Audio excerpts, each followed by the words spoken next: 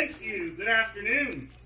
Good afternoon. I knew the Episcopals would show up late. Where's Mom and Dad? Now, my name is Bob Tarter. I'm with Animalogy. If you have ever seen me give a wildlife program before, raise your hand, please. Good. We like repeats. Hands down. If you have ever seen me give a wildlife program, you know we're going to have a good time. You don't believe me? You can ask me. I'll tell you all about it. Now, whenever we have a wildlife program, it doesn't matter how many people we have. We always have 3 easy rules. And for those of you that are old enough and known me long enough, I've now owned and operated my company for over 20 years. Before the virus, I would travel over 10 states. I'd visit roughly 350 schools during the school year. During the summer, I couldn't get to all the venues that want me, and we hire other programmers. It's usually teachers on break. You can make more money with me than you can teaching. Sorry, I'm sure they get paid like dirt, not my fault. Now, whenever we have a program, it doesn't matter how many people we have. We have 3 easy rules. In 2016, I set 2 personal records. One was the highest attended program I've ever conducted. The Clarksville, Tennessee Public Library on the inaugural Harry Potter Reading Day had me do a Care of Magical Creatures program. I exhibited animals from the books and the movies. 1,487 people showed up for that program. I did not charge nearly enough for that one. They want me back. I want $3 a head. Actually, with Diesel and I want $5. That same year, we had the lowest attended program at the Luxora, Arkansas Public Library. 3 people showed up, and 2 were the librarians working. They've now closed that branch, so we want to make sure we enjoy our library. So turn your brains on, mouths closed, ears open. These animals know how to act as long as you follow the rules. Rule 1, bottoms all the way on the floor, sitting crisscross applesauce, hands in your laps. If you can see my hands, you'll see these animals. Do not worry. I drink a lot of tea. I'm going to be trying to walk around so everybody can see. If your hand or your foot in the aisle and I step on it, it's not going to feel good. I'm a big fat guy. Be careful, it starts in your 30s, son. So rule 1, stay seated, stay quiet. Rule 2, do you think I brought anything interesting with me? Yes, that's why you're here. That's why you're going to have those questions. Questions are great. Questions are how we learn. Rule 2 states we save our questions for the end of the program. We go over them as a group. Rule 2 is everyone's favorite because Rule 2 means you get to hang out longer with me. So save your questions. Rule 3, I want to see how smart you all are. I'll be asking you questions. If you have an answer to one of my questions, I want you to raise your hand. We do not holler out these answers. We don't want to scare these animals. My friends, these are 3 simple, easy rules. Stay seated, stay quiet, save your questions. If you have an answer to one of mine, you can raise your hand. Everyone who wants to stay here, see the animals, and follow my 3 rules, raise your hand, please. Good. Hands up. Does anybody want to break the rules, make me upset, have to go outside and start picking up trash?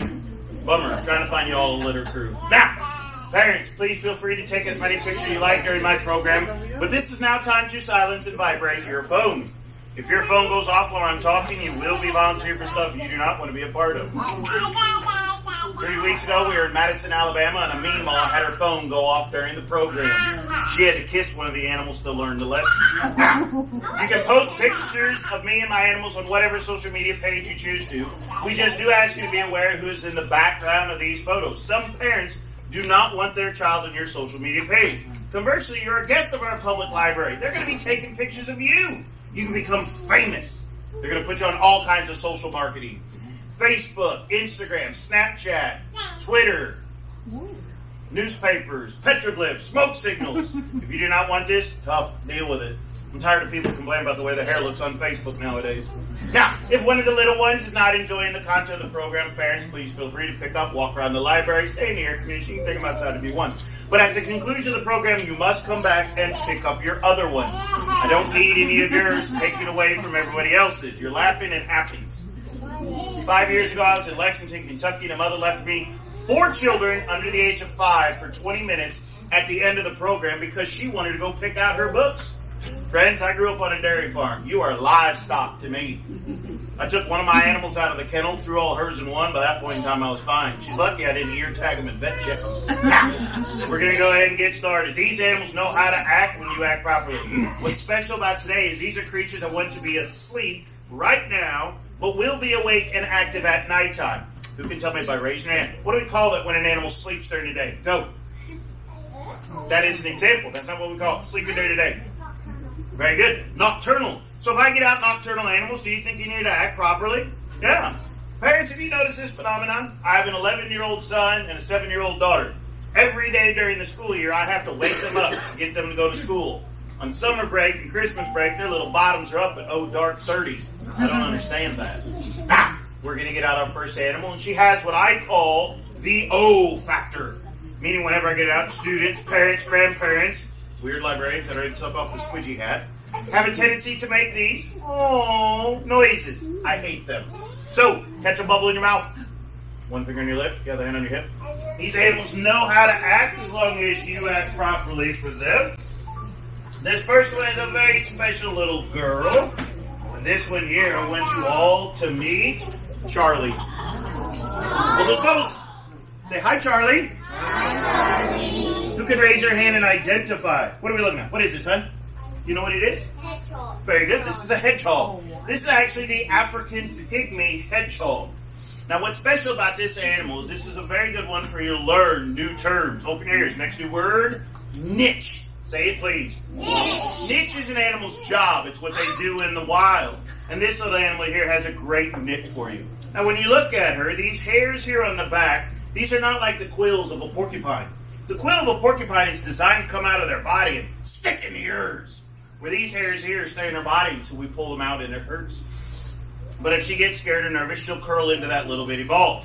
The problem is Charlie here is a lot like me, and we're very sociable animals. During the quarantine, we didn't do very well. I'm basically a Labrador. I've never met a stranger. Now, this animal here is going to want to eat other animals. Does it look like she's going to be able to run down and eat something like a deer or a rabbit? No. She has to eat things she can catch, which will be bugs. Beetles, snails, slugs, and grubs. The bigger, the juicier, the slimier, the better. If you eat a diet of only bugs, open ears, next new word, insectivore. Say it, please. Insectivore. Now, when we look at the way she's built, that niche, that job, she has that long nose that is always smelling. Bright eyes to see well for a nocturnal animal. Large ears, but do not look past these whiskers. Humans do not think of our sensation of touch until we become visually impaired. Animals use it a lot more often than us. You can have a domesticated cat living in your home that'll be completely blind, and you'll never know. Cats will memorize the layout of the furniture in your home using their whiskers. They walk around touching it the entire time. You don't know you have a blind cat until you move the furniture around. There's a Helen Keller joke in there somewhere. Now, what we have to understand is this is actually a product of the Roman Empire. Hedgehogs are naturally found living all throughout Europe, Asia, and Africa. There's an African species of hedgehog that gets the size of a basketball. Now, Charlie came to live with me at the beginning of the summer. She's on loan from a friend of ours, and Charlie was a little heavy when she came. I tried to explain to the parents you don't have to feed an animal everything they want. So we put her on a diet. She's doing very well. We've given her an exercise ball, so she does very well now. When she came to me, she was the size of a softball. That's a little too heavy for her. Now, the belly hair here, this is where she does her yoga during the program. That's called upside down relaxing dog. This is what I look like when I try and do sit-ups now, so be careful. Now, these animals here, the Romans used it as a multi-use creature. The hair here on the back was used to make everything from cardstock to animal training, but the army always marches on their stomach. The hedgehog would be daily rations of a Roman foot soldier. Take your hedgehog, throw it in the fire. When the hair was burned off, dinner was done. Now, you may not want to be eating something this cute, but that's better than eating a pile of bugs, don't you think? Now, the other important thing to learn on Charlie here, she was a good one that we used in the Tails and Tails program last year. You see her little bitty tail? You know what that little tail helps her do? Poop. Everything has to poop, and you have to realize that. Now, nowadays, hedgehogs are used basically just as pets. The wild ones, all throughout Europe, Asia, and Africa, we're starting to see that their numbers are declining. This is what we call a sight indicator. This is an animal that gives us a clue of the world around us. Overuse of pesticides, habitat fragmentation, degradation loss. We do not have the number of hedgehogs we should. Come on up, buddy. Sit right next to Miss Rachel. You'll be fine. Now, this animal here is 18 months old. Before the virus, I had what was called the Learnable program. That's why I have extra animals in my collection that can go live with a school, a homeschool group, or even a library. I think we need a library pet. Now, what you have to understand is I got to get one of my male hedgehogs back from a teacher up in Illinois. The teacher in his class named the male hedgehog Don Prickles. The same guy's got a potbelly pig named Kevin Bacon. Come on, these are the jokes, parents. Work with me. Now, for those of you who do not know, I am licensed and permitted through the state and federal government. With that, I have to follow their rules. which means I have to put stickers on my boxes reminding me that they have live animals and which way is up. We love government oversight, don't we? Now Charlie here will walk around during the rest of the program. She's probably going to fall asleep in the corner. Because remember, as a nocturnal animal,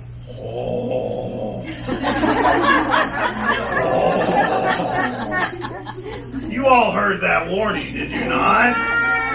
Wow, we're going to have to make an example of this employee. Yeah, get the bifocals in there. Oh, I got something better. That's way too cute. Now, we're going to get out the next animal. The next one is, again, one with the olfactor. So bottoms down, sitting proper, catch your bubbles. One finger on your lip, the other hand on your hip. This one is certainly a cool one and possibly one that needs a little smooch today. This one I want you all to meet. Buddy. Catch your bubbles. Say hi, Buddy. Hi, buddy. When we look at Buddy here, we are looking at the California king snake. All the way on your bottom side. You don't want to block anybody. Now, we're going to start off at the basics. I want to see how bright you all are. Some of you know me from Mount Pleasant Elementary at Career Day. Some of you know me from Agathos. So this should be reviewed. Who can tell me by raising their hand, what is the main... You don't know the question yet. Hands down. What's the main difference between a snake and a lizard? What do lizards have that snakes don't? Eyelids. Very good, honey. She's seen me before. The difference between snakes and lizards has nothing to do with legs. We have legless lizards that live right here in Tennessee. The difference comes down to two of them. We're going to use our friends right here in the front row in an experiment. Because if I kill some of you, it's not that big of a deal. Parents are always making us new ones. Seriously, have you seen the babies that are showing up? I'm not worried about running out of clients. Now, what we're going to do is we're going to do an observational experiment. Watch. Dude, I'm going to take my finger and I'm going to touch his eyeball. Can he blink? No. I take my finger and I poke your eye. Can you blink? Yeah. Snakes do not have eyelids. Lizards do. That is the first of two differences. The second difference is important for anybody that's a little snake phobic. Eyes on me. I can get as loud as I would. Does Buddy freak out? No. That's because snakes do not have ears. So if you see a snake on the ground and you don't want to get closer to it, you start screaming and hollering. Is that going to do any good? No. They can't hear you. If you see a snake on the ground and you don't want to get closer to it, the best thing you can do is actually stomp your feet. The ground vibrations will be felt by the belly scales. And on Buddy here, I think they look just like Legos, don't they? Does any parent hurt looking at those Legos right now from stepping on something like that? I hear it's like right below childbirth. Now, what we have to understand is this animal here has no eyelids, nor does he have ears. But the entire time we've had him out, he's been sticking out that tongue, you see? Why does he stick out his tongue? What is he doing? That's one where the books have it wrong. Think of this. You see with your eyes, you hear with your ears, you smell with your nose, you touch with your skin. What do we use our tongue for? What sense? Taste. He's tasting the air. Try this for an experiment. Underneath the black tablecloth, I have a surprise for you. Stick your tongue out at it. Can you taste the chocolate chip cookies I brought for you? No, it's a joke. I didn't bring any. You don't get a cookie. But these animals here will take that tongue, flick it through the air. They then pull that scintillated particle tongue to the inside of their body. Once it's on the inside of the body, there's a hole on the roof of the mouth called the Jacobson's organ. They stick their tongue right in there. It's right below the brain. Now, people always ask me, Mr. Bob, why is the California king snake striped like this? We know each other. We're fine. Now, what we have to think of here is this animal, the king snake, has this colored pattern because God made it this way. But I assume it's going to give him the wonderful mimicry that we can see with our zebras. Use it. You're fine. Breathe. I'll tell you when to panic. The boxes are getting bigger. What's your heart rate at right now? You're kind of freaking me out right now. Yeah. Now, what we have to think of. These animals are so important. Not only do snakes eat mice, moles, voles, and rats, second leading cause of structural fires here in Tennessee, as well as 5% of the food produced worldwide is damaged by rodents. But king snakes eat other snakes, including venomous ones. This is another one where the books have it wrong. There is no such thing as a poisonous snake. Poison is when you eat something bad. Venom is when it's injected in your body. There's no such thing as a poisonous snake. You can eat them. I have. That offended a vegan last summer during the program. I don't care. Now, what we have to understand, the only way you can identify a venomous snake here in this part of North America, friends, do an experiment. Look at your neighbor's eyes. What do we call the center part of the eye? Raise your hand. What do we call it? Pupil. The pupil. What is the shape of your neighbor's pupil? What shape do we call it? Circle. Circle. Very good. Thank you for not saying round. Round's not really a shape. When we look at Buddy here, dude, does he have a circle pupil like ours? I can get closer. Say yes. Yes. He has a circle pupil like ours. If you are here in North America and you're worried about a snake being venomous, the only way you can tell is to look at the pupil. If it is circle like ours, you're looking at a non-venomous snake. If you look at a snake and the pupil is an oval, looks like a football, you're looking at a venomous snake. I know what you're thinking. You're looking at me going, Bob, whenever I see a snake, I don't get close enough to look at the pupil. I get as close as the garden hoe gets. You actually peg me more as a shotgun type. Now, snakes, venomous or not, all they want to do is help us out by eating rodents. North American wildlife that causes most human fatalities, bees. Bees, wasps, and hornets. If you get stung, you go into anaphylactic shock, you don't have an EpiPen, you're dead before EMS can even show up. Number 2 wildlife that causes most human fatalities, deer. Now, are deer running down, attacking, killing, and eating people? No, fortunately not. That'd be kind of cool. Now, what you have to understand is you hit them with your car, you have your human fatality from there. But you have to think about this. We talk statistics. More people die every year moving domesticated cattle. Sorry to pick on you, but you guys are my profile. It's usually older men that have spent their entire lives around them. You don't hear very well anymore. Huh? You don't move very well anymore. And people die every day moving cattle and horses, more than all wildlife combined. Now this snake right here is over 22 years old right now. Now when we think about what he eats only other animals. Meat eater's good. Who can give me that better term? What do we call that consumer? Go, son. Very good. This is a carnivore. Now, these guys here, this is a very good programming animal. Like, I could seriously throw it on you and be fine. But he has also been doing this for decades. He's very calm and relaxed. Should you try and pick up a snake in the wild and handle it like this? No. You'll get bit, because anything that gets scared will protect themselves. Now, Buddy here will actually shed the skin soon, probably in the next 2 days. He will even shed the skin off of his eyeball. Now, that's yesterday when we were doing programs, he had a cloudy color to his eye because the skin is getting ready to pop off. And today, he's not using that sensation of taste as much to see if there's a predator or a food. Now, we're going to go ahead and we're going to put him up. We'll get out our next animal. Water break number 3. I don't know if any of you got the virus, and I think I got it back in January, but you can't have the virus if you don't take a test. But since then, my voice hasn't been as strong as it used to be. Now, if we can get out the next one, friends. This is a very nocturnal animal, and this is the one that thinks he's the baby this year. If I get out an animal that thinks he's a baby, you need to act properly. Now, so make sure your bottom's all the way down. Sitting crisscross. Hold that bubble.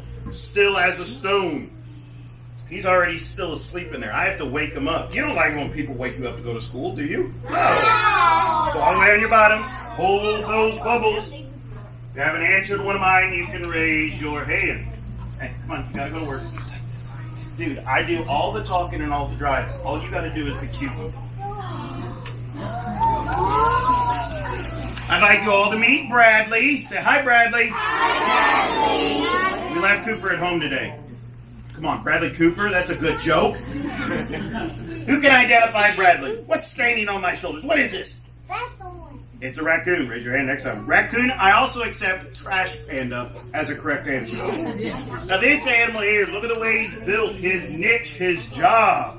This one here is going to be the same consumer we are. Friends, raise your hand if you like to eat hamburgers and hot dogs.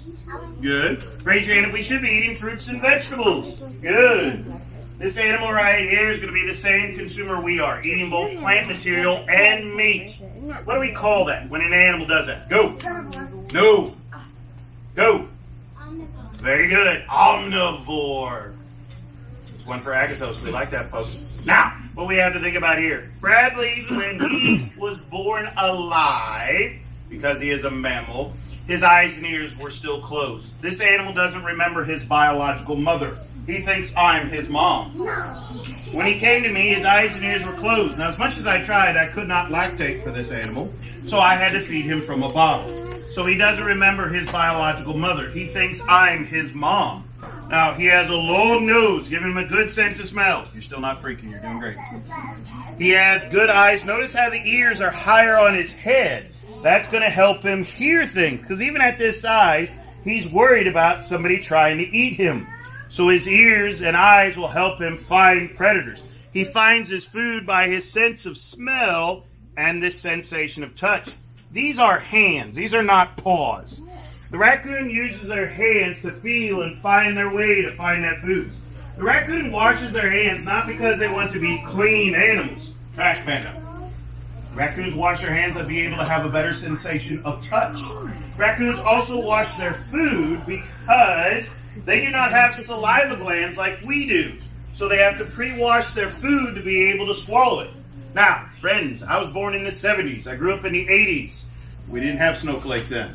But what you have to understand, I don't know if it's pronounced GIF or GIF. But has anybody seen the one where they give a raccoon cotton candy and he takes it to his water bowl and he washes it and it all disappears? And then he looks up just like a child that lost a balloon. Really, it's sad. Now, these animals here in the wild, once their eyes and ears open up at about 5 weeks of age, mom will take her babies out to teach them how to find food and scavenge for that omnivorous lifestyle. Now, when mom starts weaning her babies, they'll start eating their own food. But then they turn into teenagers, and they start whining and complaining, going, I'm starving, I'm hungry. And mom cannot feed them milk anymore. So what is she going to do? She regurgitates food, meaning she vomits in her mouth and the babies eat it. Now, as odd as you think I am, I have never done it before. Whatever they trying to get me to do this. No, you don't get my Greek yogurt. Now, you may find that gross and disgusting. Definitely you, ma'am. You have to understand, though, I've never gotten a cold or a germ from one of my animals. When yours touch me, I want a hazmat suit. Seriously. Friends, look to your left. Look to your right. That is the most diseased, germ-covered wildlife you'll ever come in contact with. 19 of you have been picking your nose while I've been talking. 17 of the 19 ate it, so we're going to be honest here. I'm not looking at them, but these are diseased, germ-covered wildlife.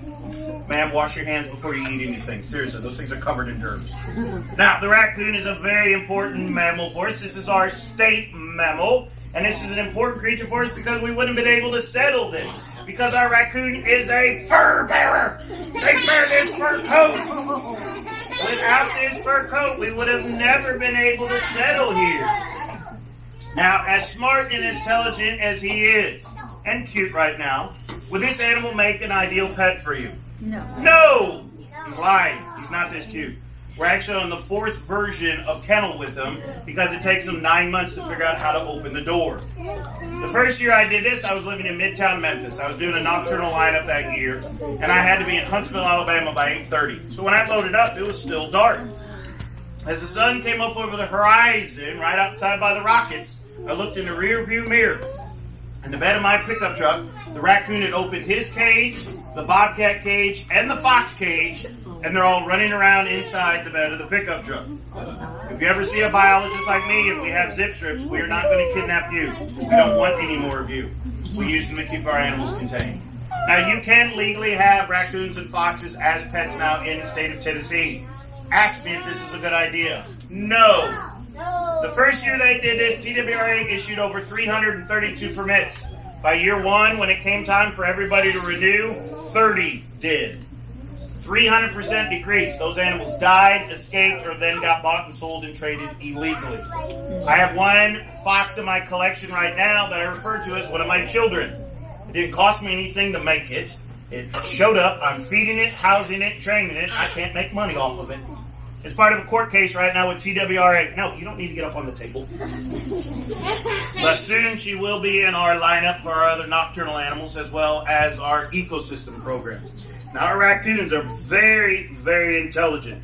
That good brain and those good hands. Should you be feeding these animals? No. There's enough food in the wild for them to be able to eat and do well without your assistance. If you feed them, they grow too accustomed to being around mankind, and then we start having problems with them getting into your house and making damage.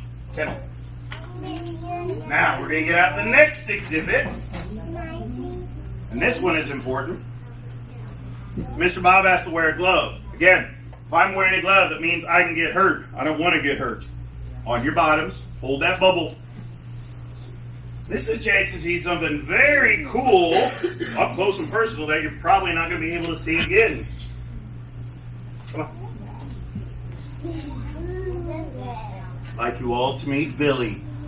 Say hi, Billy. Hi, Billy. Now hold your bubble. Who can raise their hand and identify? What are we looking at?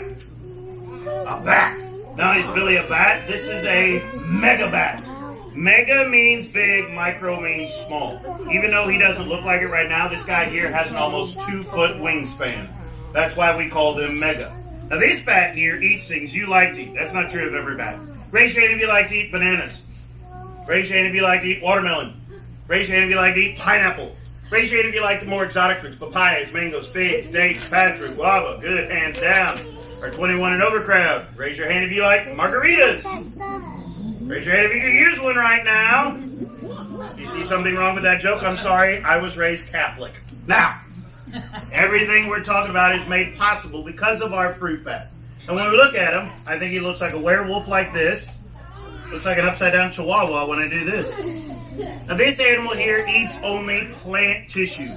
Plant eater's good.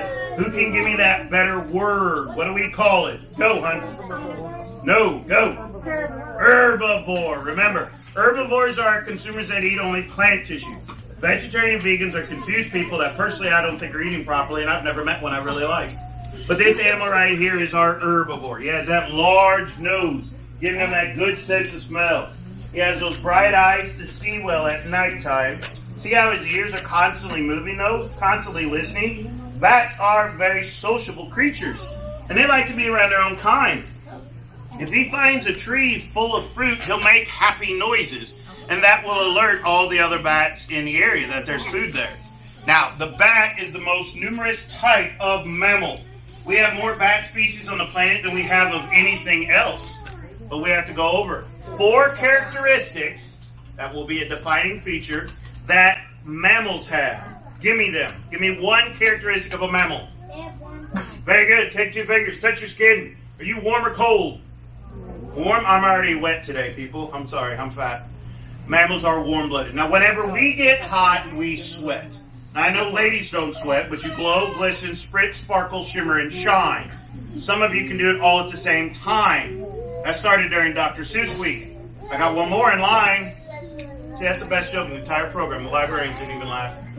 Our mammal here will pant to radiate body heat like a dog, but he is warm to the touch. What's another characteristic of a mammal? Go. Very good, librarian. You didn't hatch out of an egg. Did your mother cut off a thumb and you grow from that? No. You all were born alive, but when you're born alive, you'd be a lot cuter to me than you are now. You know why? Babies don't talk back. This animal here was born alive over 12 years ago in a captive breeding program in New Jersey. He's much happier being a southern gentleman like me now. So live birth, warm blood. What's another characteristic? Go. Very good. Mammals have to have hair or fur. Look at me and the other dads. Do we always have to have our hair? Nope, I don't care. I'm married. I'll give it up. I haven't paid for a haircut in over 18 years. Mammals have to have that hair or fur.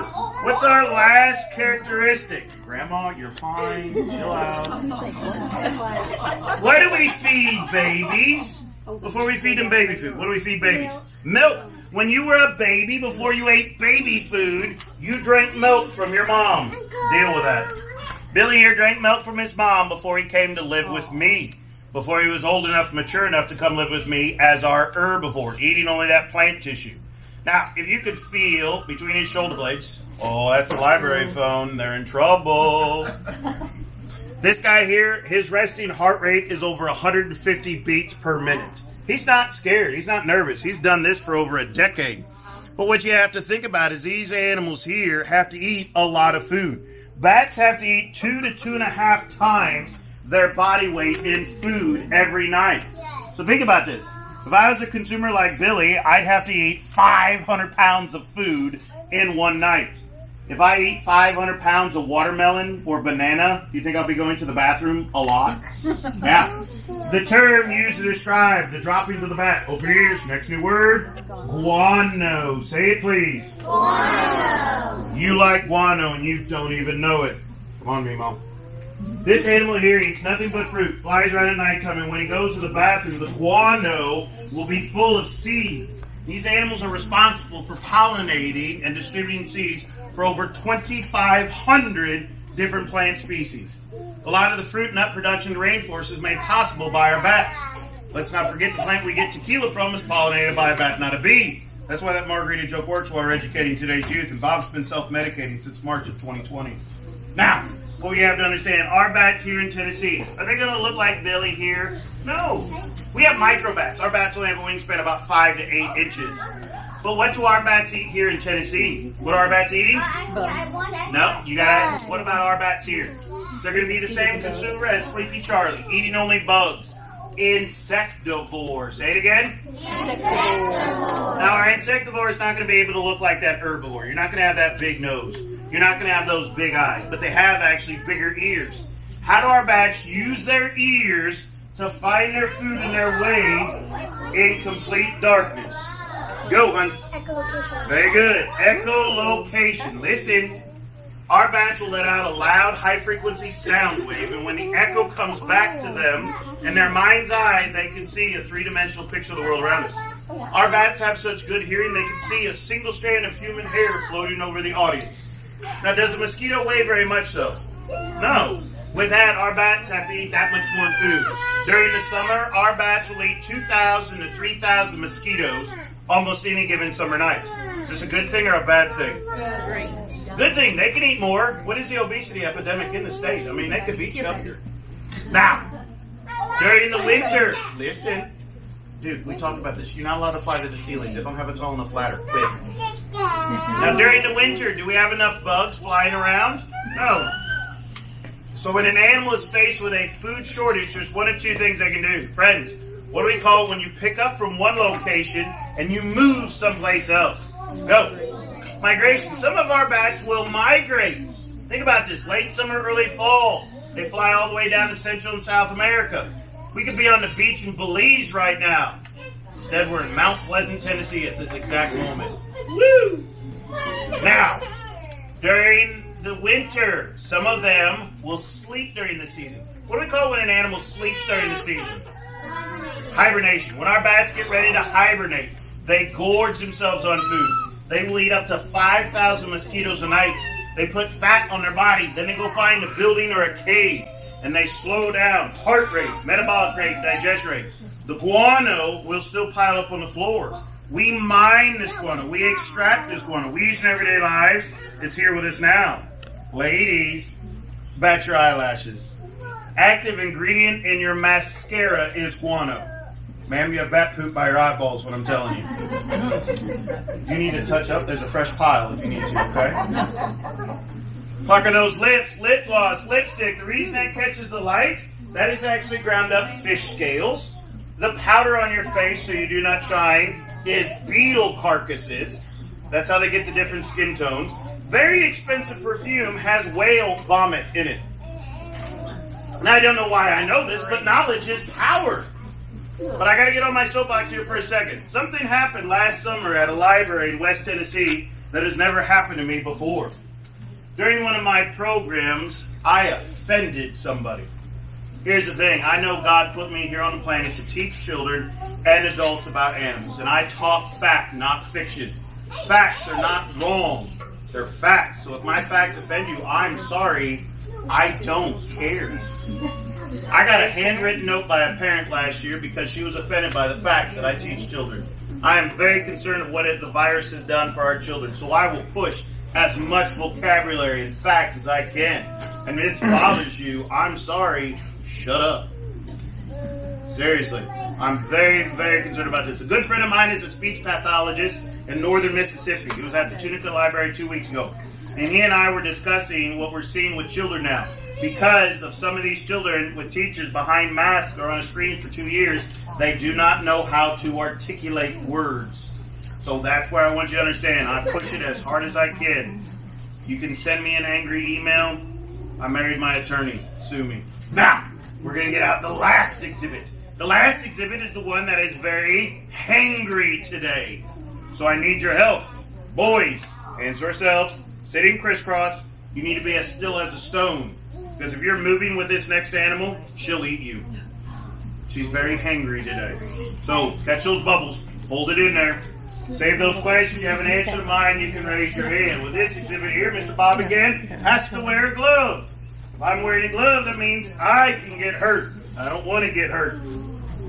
Save those questions, your answers to mine. You can give it to me by raising your hand. All right. Up. Now, I would like you all to meet Elle. Say hi, Elle. Hi, Elle. Is anybody else a Stranger Things fan? Meet 11. I'm really waiting for her to look at a kid and have their head explode sometime. This is our Eurasian eagle owl. This is the largest owl species on the planet. Very similar to our great horned owl. Same genus, different species. That's where I want you to understand that term niche. If you understand how to look at an animal and theorize a niche, you can travel to a foreign country and find the animal filling the same job. Now this is my biggest bird. When people look at her, they think I'm stronger than what I really am, and she's heavier. Weight is the enemy of a flying creature. This is my biggest bird. Most people think anywhere from 15 to 30 pounds. I don't want to carry that much weight, neither does she. This is my biggest bird, and she only weighs 8 pounds. Birds are nothing but feathers. I'm not even touching skin yet. But for an 8-pound animal, does she have large eyeballs? They're huge. They're bigger than mine. And I weigh over 200 pounds now. Thank you, COVID. It wasn't a quarantine 15, it was a 23. I got back into cooking again. Anybody needs it, I got a really good recipe for whitetail shank or osso buco. You pair it with fingerling heirloom potatoes, butternut squash, roasted in duck fat. The duck fat's where it's at. I know. You can eat the baby in a minute. Now, this is my biggest bird right here. She only weighs 8 pounds, but she has these huge eyeballs. If you had owl-sized eyeballs in your head, you would have dodgeball-sized eyeballs. And if you had dodgeball-sized eyeballs in your head, you'd look even funnier. Now, friends, hold your head still. Look up to the ceiling, down the floor. Look left, look right. You can move your eyes up, down, left, and right because we have 6 muscles to do so. Listen, ladies. When you look at Elle, her eyes will never move. There are no muscles to move those eyes. If you had dodgeball-sized eyeballs in your head and the muscles to move them, your head would be so big and heavy it couldn't stay in your neck and fall off your neck and be behind your shoulder. So the owl's eyes will never move. Instead, does the owl have a flexible neck? Yes. Can an owl spin their head all the way around? No, it'd pop off. You don't believe me? Try it on a chicken. You think chicken nuggets come from soybeans nowadays? The vegan hated that joke. I would have got a smile out of Sam. Now, what you got to understand is all mammals have 7 vertebrae in their neck. Doesn't matter if you're looking at the blue whale, the hippopotamus, or the giraffe. This bird, however, has 14. She can stare into your soul, judging you as a person right now. She says you need more Jesus. Or a drink. I don't know which one. Now, her eyes will never move, but instead, with 14 vertebrae in her neck, she can rotate her head 210 degrees each way. They do not spin it all the way around and pop off. Now, owls have amazing nocturnal vision. If you had owl's eyes in the middle of the night, you can see better than you can right now, without starlight, without street lights. Owls find their food, though, by their sense of hearing. I've seen owls survive in the wild with only one functioning eye. Owls find their food just by hearing. Now, your ears are these big fleshy things on the side of your head. You're hearing my voice. The air conditioning not keeping up with the 95 people we have here right now. Her feathers here. These are just feathers. They make her look more fierce. And on a male, they'll be twice that size. Females look for bigger things on the male. Her ears are the little crescent shape on the sides of the eyes. All you can see is that shape right there. She has one ear hole high and one ear hole low by that flesh-carrying beak. You ever watch an owl? Sometimes they do that little like head bob dance, right? What they're doing is they're listening to a single spot. These are like satellite dishes. They can be tuned and focused. And she will sit still in the darkness of night listening for food. She can hear something like a mouse breathe at over 100 yards. Using the animal adaptation of mimicry, she blends into the background with camouflage. And she waits to find food. As soon as it makes a mistake and breaks cover, she flies under full power through the darkness of night all the way towards the prey. grabs a hold of it with these huge talons, and the prey has no idea what's happening until it's too late, because the owl's wings make no noise. Can you feel the wind? Yeah. Do you hear any sound, though? Not from her. The owl's wings make no noise during flight. I know. Eat the baby in a minute. Now, this animal here, this one came from a captive breeding program in Oregon. When she came to me, she was just 14 days old. She had these soul-piercing eyes, this flesh-tearing beak, covered in these white downy feathers. Like every female in my life, all I did was feed her to try and keep her happy. But you can see this is not the same relationship that I have with that bottle baby raccoon. I know, you can eat the baby in a second, just wait.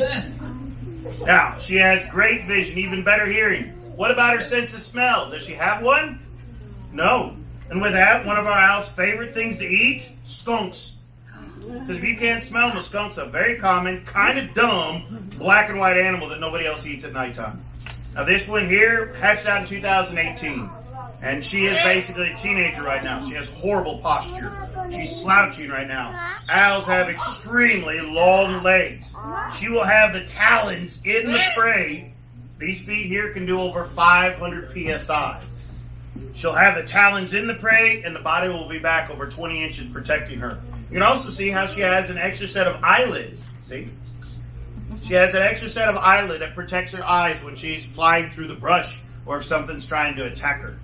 Now this animal here, there's two reasons why we're not going to fly around in the program.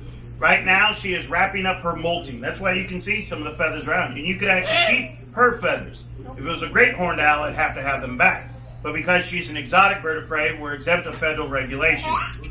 Now, what you got to also think is she's wrapping up her molting. I'm also theorizing she is making a clutch of eggs inside of her body right now. So during this part of the cycle, every female and husband following me here, this is a very hangry female. You did not bring students for her to learn from her today. You all brought food. With these feet here, she can kill up to a 50-pound animal. She'll land on your head, crushing your skull, eat the tasty things off, and you can leave the rest for scavengers. And as much as the librarians want me to fly around, don't look at the kid you want her to eat, you already did. We can't do that. It'd be really bad. Now, she only weighs 8 pounds, has a 6-foot wingspan, 500 pounds of pressure with those talons. She doesn't have a very large sense of smell. She's not very bright. Owls aren't terribly intelligent. They don't have to be. They're very good at one thing, and that one thing is killing. One of the common questions I always get is how big of a prey can she kill and fly away with? She doesn't. At nighttime, she'll kill whatever she wants and sit there and eat it because everybody else in the wild is afraid of her at nighttime. Now, we use L in programs like this. We also use her in what is called abatement. Abatement is when you use a bird of prey to deter perch. Think of an orchard, a vineyard, a landfill, a golf course, a warehouse, an airport. You can have noxious birds coming in, eating the grapes off of the vine. You can have birds in a warehouse pooping in boxes. I talk about a lot of poop. Now, you can have noisemakers and spray chemicals. Those will eventually become null and void. But if you have a falconer like me, and I come and I bring a bird like that, and I fly her around, she chases everything else away by her presence. And if you work for a winery, you barter services for products, so then you don't have to pay taxes. That's called aggressive accounting, and again, I married my attorney. Now, friends, here's the important part of the program for you. Raise your hand if you know what a question is. Raise your hand if you know what a story is. Good, hands down. If you have a question about me or one of my animals, now is the time you get to ask. If you have a story to tell me about your Uncle Jim and the mountain lion he says he saw during deer season, we're not talking about that. I hate Facebook fiction. We do not have a sustaining breeding population mountain lion anywhere here in this part of North America. I do have a caveat. I do not talk about Sasquatches anymore. I was at the Mont Eagle, Tennessee Public Library first week in June, and a very nice elderly gentleman from the library took 15 minutes of my time telling me about the encounter he had with the Tennessee Pygmy Sasquatch. Parents, I believe there was meth involved in that story, so we're not going to go into that. When we deal with the public library, we get all the public, don't we? So intelligent educational questions. Go! Listen, alert, girls. What's your question, son?